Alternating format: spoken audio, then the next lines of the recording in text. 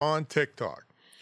All right, let's get to the main event. We got Larry Guerrera here. He's a graduate of our school and has got a million different certifications and things I can't pronounce. But he's going to tell us about WordPress stuff today. So take it away, Larry. All right, let me put on my best smooth voice. Yeah, there you go. And take care of the back end, too. Right. Okay, so today we're going to talk about the latest iterations of WordPress, which give us the ability to edit our entire website. Now, you might be thinking to yourself, well, what's the big deal? Can't we do that all the time with anything? No, not until recently. And by recently, I mean the last 2 years.